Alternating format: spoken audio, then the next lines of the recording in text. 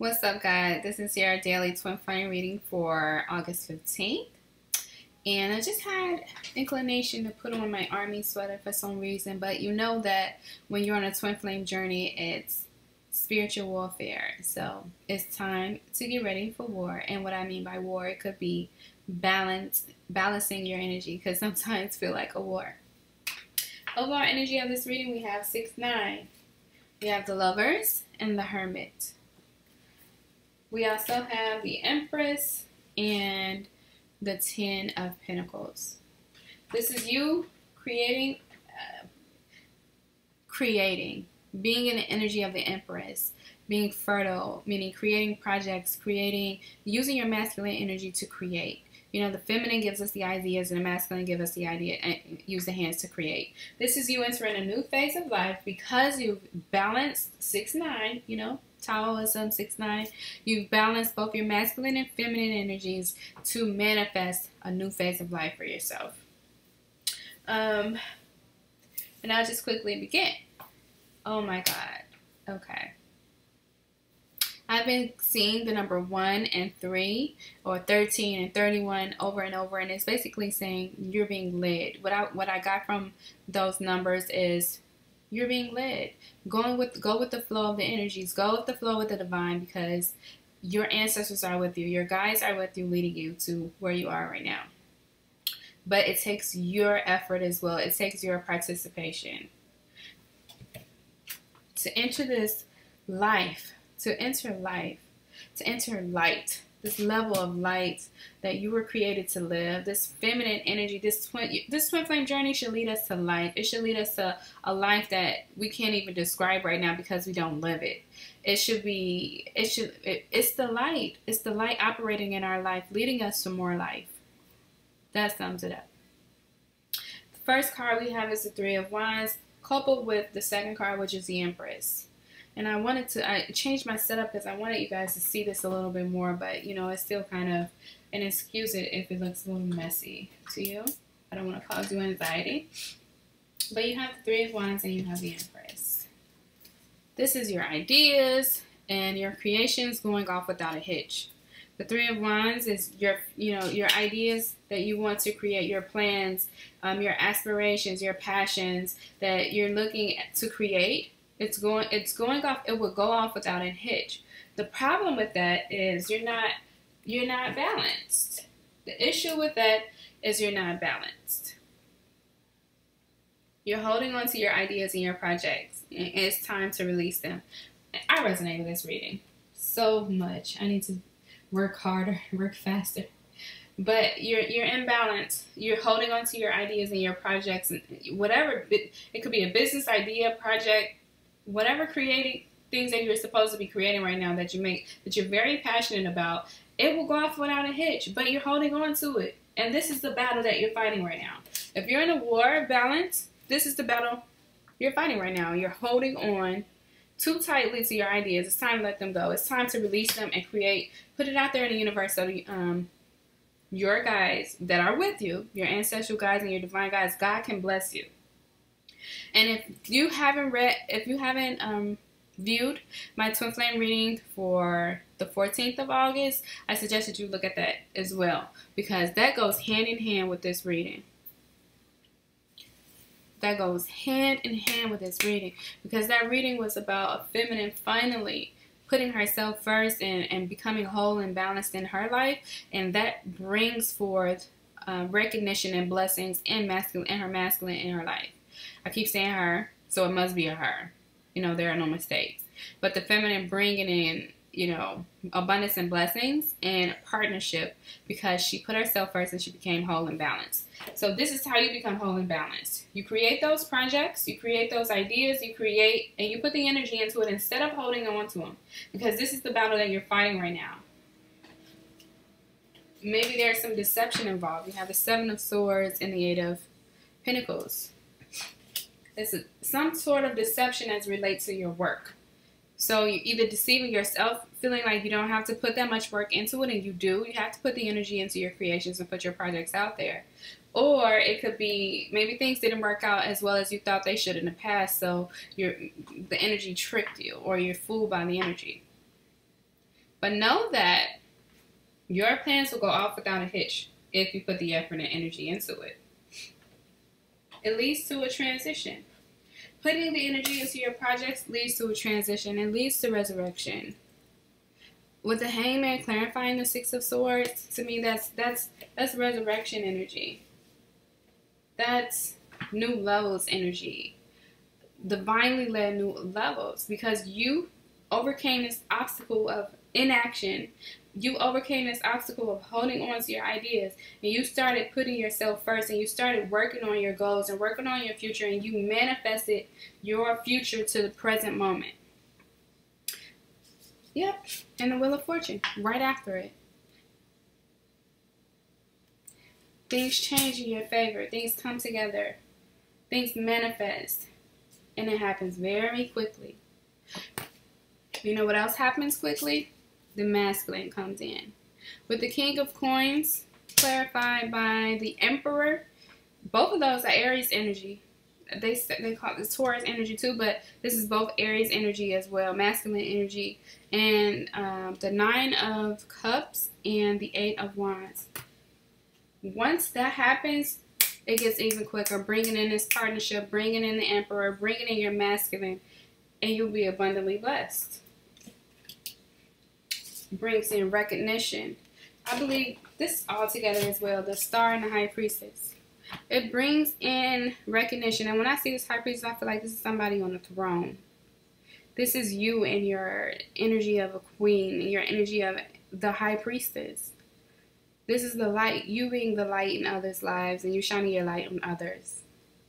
This is you receiving recognition because you bring light to other people's lives. So whatever it is that you're creating, it's the light. It's your ancestors working with you, and it's time to manifest and birth those projects, to create this powerful change in your life, to overcome this obstacle, to manifest blessings, to manifest your divine partnership, to manifest a new phase of life. Your projects, your creations manifest literally a new phase of life for you. And with the 6 and the 9, you have the Lovers, which is balance. Oh my goodness, I did not mean to pick up all these cards. But I'm glad I did, because 6 of Wands, right under there. Success.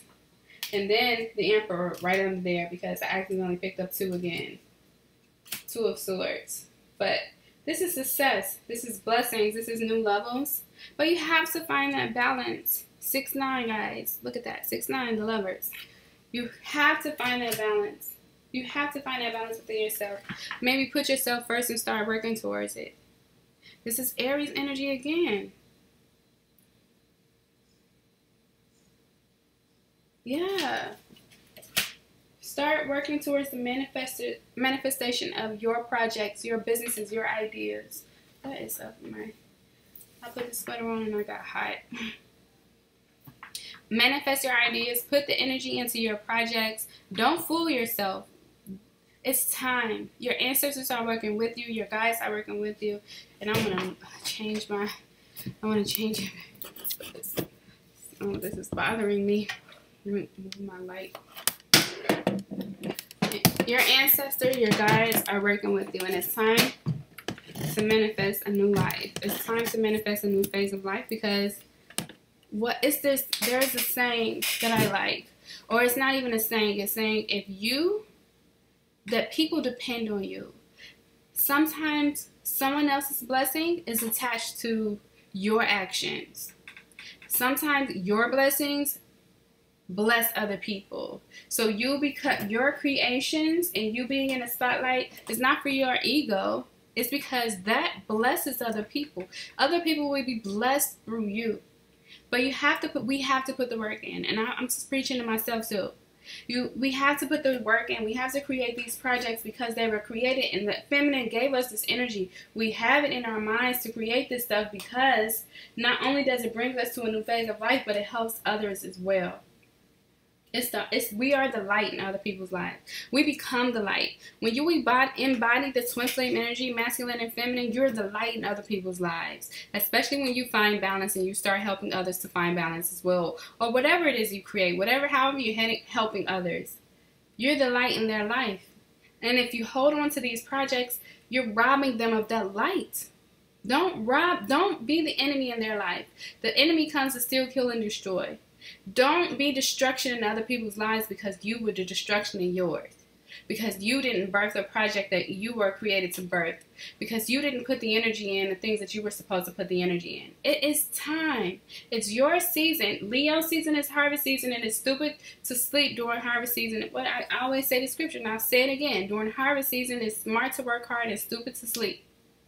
Right, and most of my readings, I'm getting harvest season for Leo season, meaning we have to work. It's time to put the work in. Because in Libra season, in October, September, October, we're reaping the rewards for the hard work we put in right now.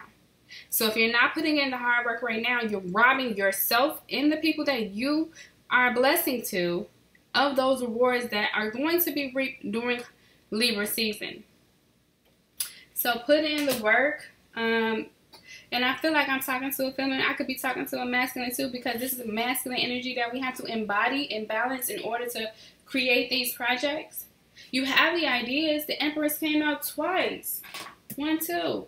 You have the ideas. You just have to put Four of Pentacles came out twice.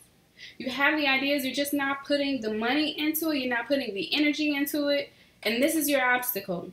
This is the obstacle to overcome right now. Birth those projects. Birth those ideas. Balance yourself. Find balance yourself, because life is literally on the line. Your life is literally on the line. Beyond death, life. The light is on the line. Life and light is on the line.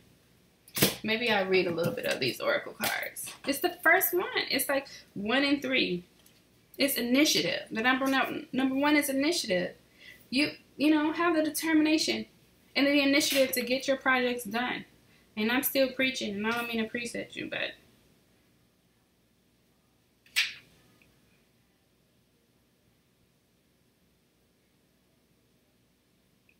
okay. It usually says, when you get this card, you know, and that's the paragraph that I wanted to read.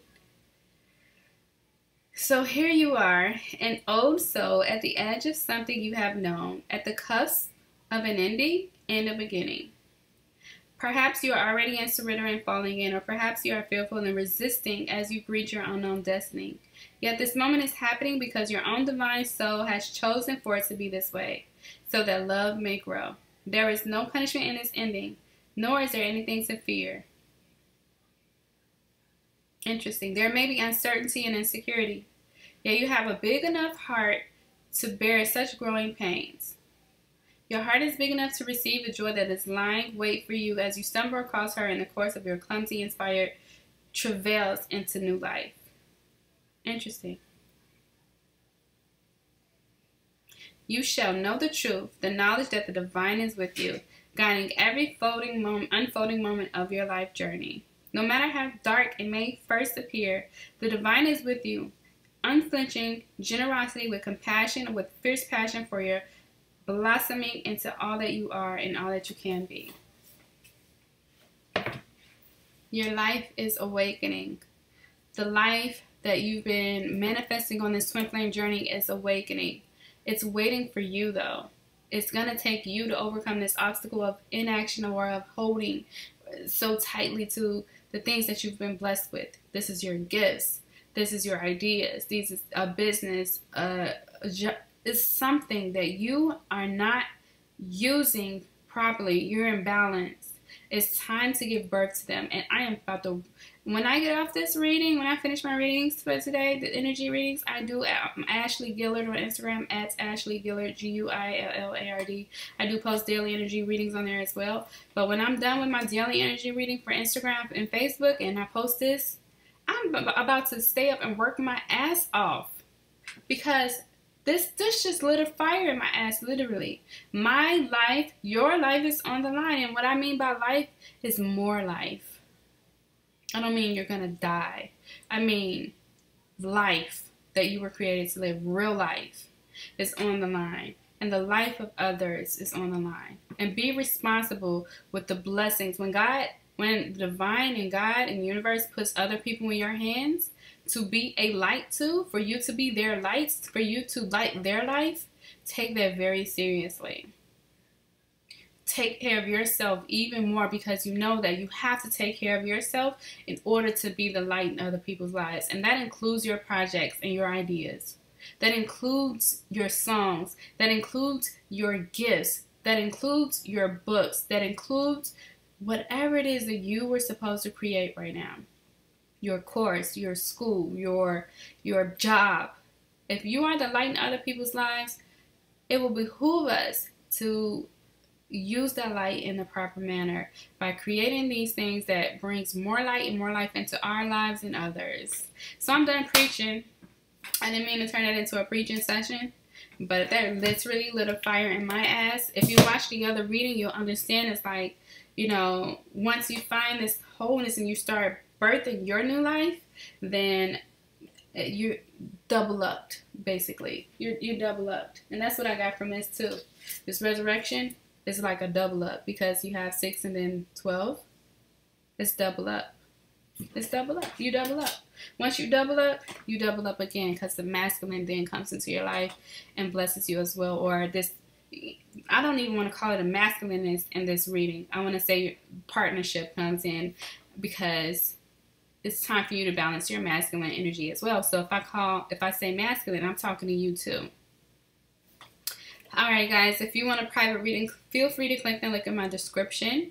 I'll be creating with you, and I'll be working with you, and I'm about to put some fire under my ass and get some stuff done as well. I wish you love, light, and more life.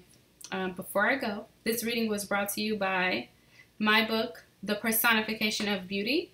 Research me, or search me on Amazon, Ashley Guillard, and you'll see it, and it's a wonderful read, and it'll also light a fire in your ass as well. Alright, peace. This what got me like. Come to the edge, he said. We might fall, they said. Come to the edge, he said. It's too high, they said. Come to the edge, he said. They came, he pushed them, and they flew.